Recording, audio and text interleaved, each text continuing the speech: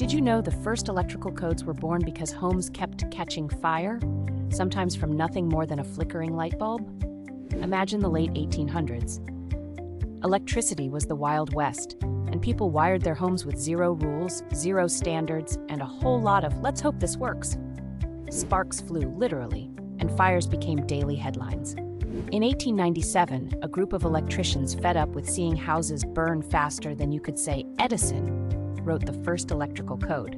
Today, that code is your home's superhero cape, shielding you from hidden dangers like overloaded circuits, faulty wiring, and those infamous DIY fixes that turn your dad's old extension cord into a ticking time bomb.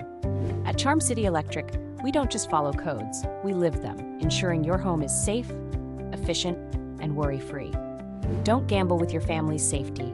Trust the pros, keep your lights on, and stay out of the headlines. Call us today and join the safe side of history.